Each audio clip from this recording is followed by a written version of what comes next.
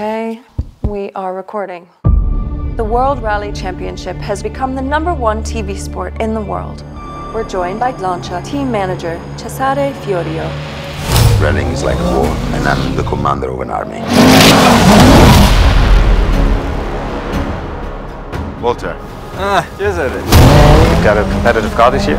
Yeah, very incredible car. Central engine, light car, very special materials. Four-wheel drive? No. Two-wheel drive. You can't beat them with a normal car. Yes, we can. If you drive it.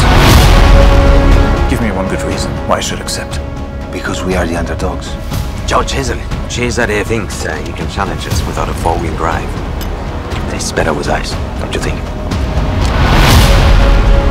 Vi presento la nuova Lancia 037. You still think that the Germans are only technology and organization, don't you? Don't believe all the cliches, Fiorio. Welcome to the opening of the 51st Monte Carlo Rally. Rallying is a dangerous sport. Does anything frighten you? One thing. Losing.